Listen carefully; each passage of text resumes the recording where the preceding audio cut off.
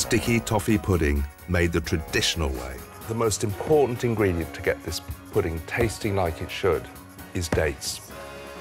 Soak the chopped dates in boiling water for about 5 minutes.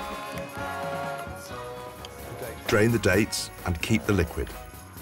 Put all these ingredients into a food processor.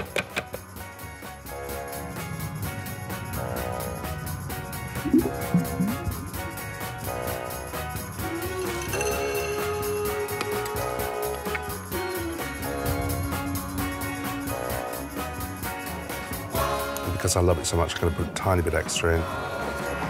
Finally, add the liquid from the dates. This looks a mess at the moment, doesn't it? But it does turn into the most lovely, golden-looking batter.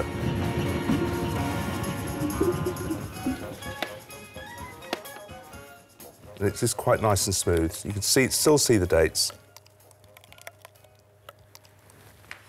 So, one big sticky toffee ready to go in the oven. And this is at gas mark 4, 108 degrees centigrade. Now I'm going to do, it's just a little idea of my own, really. It always rises more in the middle than it does on the outside.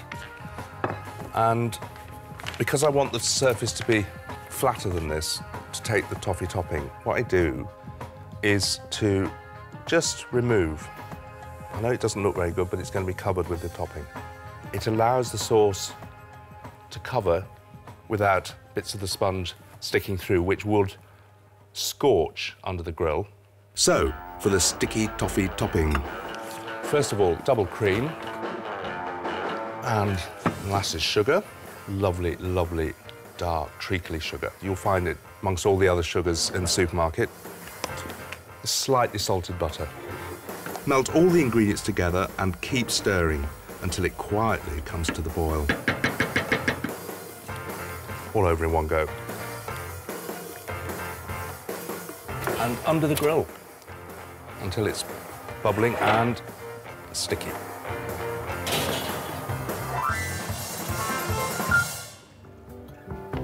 For even more of an indulgence, I make an extra butterscotch sauce to serve on the side.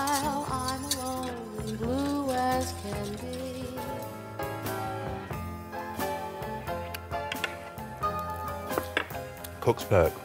So the lighter sauce, we pour a little round like that.